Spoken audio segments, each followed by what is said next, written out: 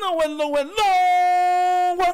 You're tuning into the episode of The Wunderkind Show. Today's second topic speaks on Ravens, Lamar Jackson. Look. So, it's been a lot of Lamar the past couple episodes, and the reason why is because, like I told you, once one person likes that match, Mark Schlereth, right? Everybody runs with different critiquing narratives based off of what happened during what that person said. And Speak had a little thing asking, is Lamar Jackson unfairly criticized? Now, Shady McCoy, I got Shady McCoy speaking on it, and I got Jordan Taylor speaking on it. What I'm going to do is I'm going to play their audio. And after I play their audio, I'm going to show you some statistics between Peyton Manning and Lamar. And then I'm going to show you Acho. You know, the big mouth that always hates on Lamar, literally sticking his foot in his mouth and not even realizing it. What I'm doing, I'm going to play this stuff and I'm going to get going. All right, so without further ado, we're about to get this party really. Boy, listen, my hand is so ready for the slaps. Let's get this party started. Right? You talked about him being a running back, wide receiver, all these things. He's a Heisman-winning quarterback, right? All these other quarterbacks that was Heismans, that was a first pick overall, we give them grace. We give them excuses. Baker Mayfield, how good is he? Let's keep it real. How good is he? You don't ever hear nobody really talk bad about him? And I like Baker. Excuses. What? Baker Mayfield? He always an excuse. What? Over and over again. Yes, he does. Listen, I don't care what y'all say. Baker's been raked over the coals a couple times. Listen. They don't talk about him like they talk about Lamar Jackson. Lamar Jackson, Not even close. He lost this year to Patrick Mahomes. Who else beat Patrick Mahomes? Drove Brown in the playoffs one time and even had a game. They should have lost that. First half, he was getting smoked. Remember the game? They should have won. First half, he was getting smoked, right? Patrick Mahomes, the second half, started getting crazy with the ball, right? Joe Burrow was sacked, broke out of the sack, couple plays.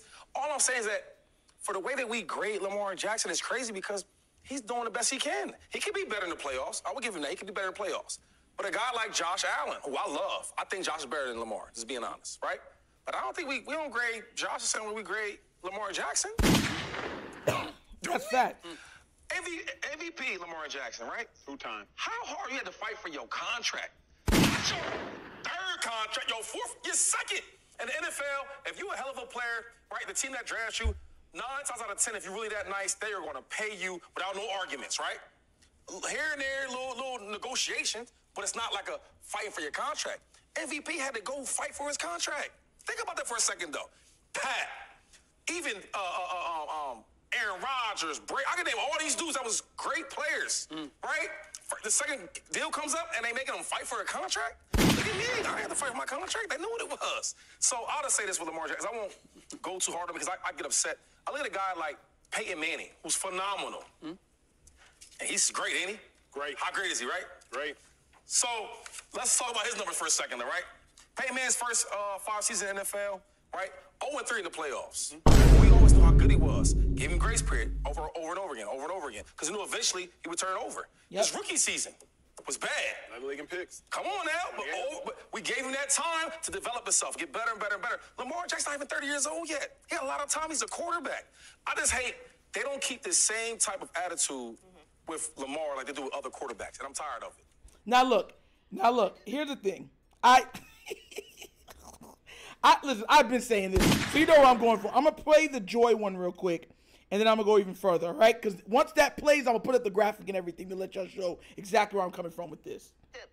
Lamar is unfairly criticized, and I think it's because we've never seen anything like Lamar Jackson. We've seen things that kind of look like Lamar Jackson. We ain't never seen Lamar Jackson, be honest. He's the only one. I played with Vic, too. Michael Vick. We've compared him to Michael Vick. Compared him to Cam Newton. He's not like Cam Newton. He's not like Michael Vick. There's only one Lamar Jackson. For better or for worse, depending on how you like his game, but he is one of the most unique players that we've ever seen in the history of the NFL, and particularly that position that we have a very specific idea of what we want it to look like, even when the position sort of shifts, which it has. Lamar is still an outlier. We want quarterbacks to run more, right? We want them to be a little mobile, not too much, but a little bit every now and then. Just enough. Just enough. But Lamar does more of all of that. So he's a really unique player. It's very hard for people to wrap their brains around what it is. What should his numbers look like? How much do we consider his rushing yards? And those numbers, do we count those when we talk about his total statistics? Because obviously when we come to quarterbacks, all right, how many total throwing touchdowns did they have? Do we count rushing touchdowns?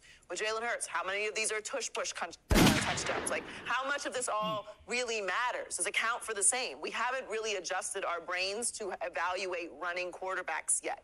We feel like we do because we keep saying we want quarterbacks to be more mobile, but we haven't done it. Okay, so check this out. Let me say this real quick, because I'm going to address this so y'all understand where I'm coming from. I said the graphic is right here. I want y'all to look at this graphic real quick. I want you to really look at this graphic.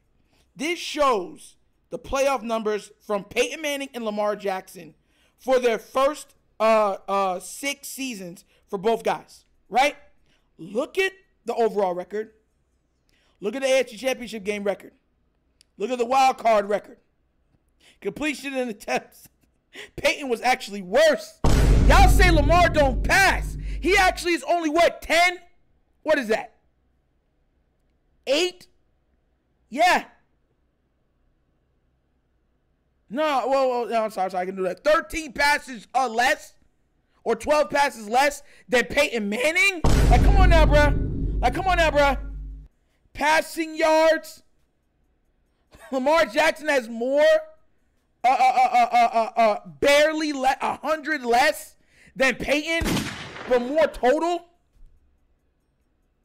Like, this is the same amount of interceptions. Like, this is what I'm talking about. And he got grace. And listen, I'm going to start handing out slaps. I'm going to say this to the Joy Taylor point.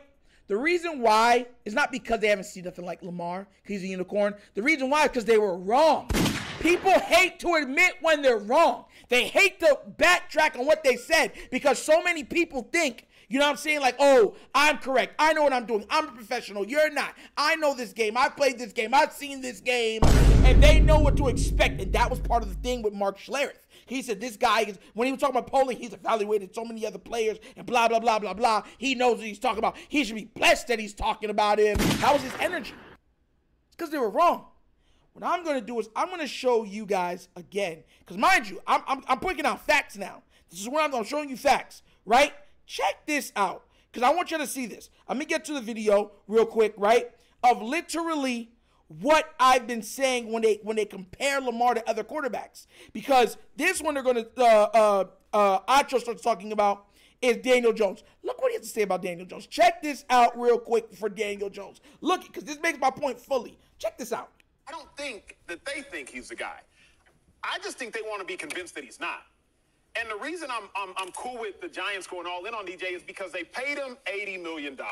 If you pay a guy $80 million, then you better be for certain that he is not your future. Not, well, he got hurt, so he might not be the future. You better be, without a doubt, abundantly clear that he is not your quarterback. What we all on this desk agree with, and we've said it plenty of times, from Joy to James to Shady to myself, is no quarterback succeeds at a high level without a dominant receiver or receiving threat. What? Oh! Let me keep going. Whether it's Patrick Mahomes, Josh Allen, amongst others, you name it, none of them do. Daniel Jones is the only $40 million quarterback that ain't got no Pro Bowl wide receivers. You can play what I'll say next. He also has no Pro Bowl offensive linemen. That's not a Daniel Jones issue. So Daniel Jones is the only quarterback in the National Football League making $40 million that had no Pro Bowl wideout and had no Pro Bowl O-lineman. So if you really want to assess Daniel Jones, give him the complete and fairest shot possible, which is giving him the opportunity to have Pro Bowl talent at wideout and have Pro Bowl talent on the offensive line. It's not that I love it, Joy, because I believe in DJ. That's not what it is. I love it because thank you for committing and going all in. So if it doesn't work, you can say you did everything within your power, and now we have irreconcilable. Hold up. Do you hear what he just said for Daniel Jones? Huh? Give him a big receiving threat, and then let's see what he does. Isn't he the same person that said he doesn't care that OBJ is old? He doesn't care if there's injuries and stuff. Lamar just has to figure out a way to win. Isn't he the same person that said that? Isn't he the same guy that went on there and said that regardless of who Lamar's throwing to, Lamar is too good not to go further, so he has to just do what he has and make the best and turn it around for this team? Isn't he the same one? Tell me I'm lying.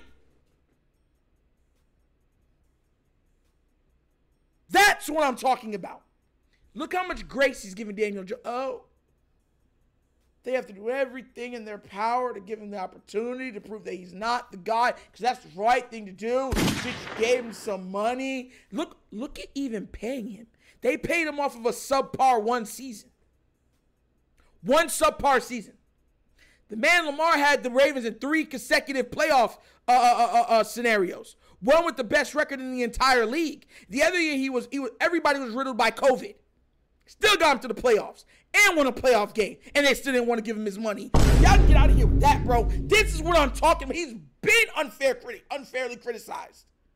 And it's not because they haven't seen nothing like it. It's because they don't want to be wrong. It's one thing to be wrong about an average player, right? It's one thing. It's another thing to be wrong about a player like this. Lamar's accomplishments put him in the realm of top 10 quarterbacks of all time. You know this, right? So think about someone saying this guy shouldn't even play the position. He's trash. He can't throw. He can't read. He can't even talk properly for them to be able to understand them in the huddle. And then he goes on with multiple MVPs, championship, the whole 9, been #1, led the league in passing touchdowns, and they're sitting there like, buh. How are we so wrong?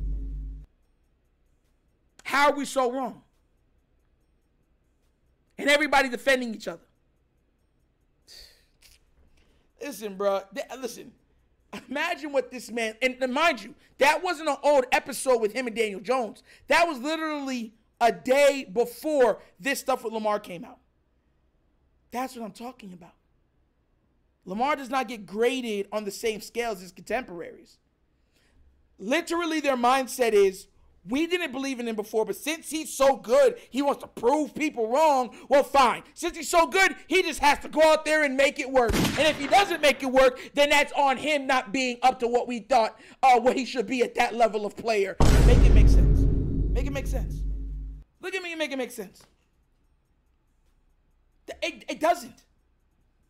A guy that had you perpetually in the playoffs every year, had you as a top 2, top 3, top 4 team in the AFC every single year. Been an MVP twice. Been a unanimous once. Led the league in passing touchdowns. Had the best offense once. Had a top 5 offense like 3 or 4 times. And you're looking at him saying, you got to do more, bro. Got to do more. To be fair, Tyler Linderbaum is probably going to be the best center in the league by the end of this year, if not already. But outside of that, we just got Tyler Linderbaum. Y'all forgot the center that was hiking the ball over Lamar that got him concussed in the playoff game? Oh, yeah, y'all don't want to talk about that. Ronnie Stanley's been in and out of the lineup. Y'all don't want to talk about that. Rushing threat, Lamar's been the rushing threat. Receiving threat, Mark hasn't been available for any of the playoff games. We can do this all day long, baby. We can do this all day. All night long, all night, all night, all night long. Think I'm playing games? It's ridiculous. And they have no shame. None. Talk about, look at this. Acting like Lamar can't throw, Lamar can't play, Lamar can't this, Lamar can't that. But he keeps racking up accolade after accolade after accolade. He's going to win the Super Bowl. That's inevitable. The only question is how many. And I told you, he's not going to hang up his cleats, barring injury, before he has at least 2. And he's going to win another MVP. Believe that. So let's see where everyone is at that point. Ridiculous.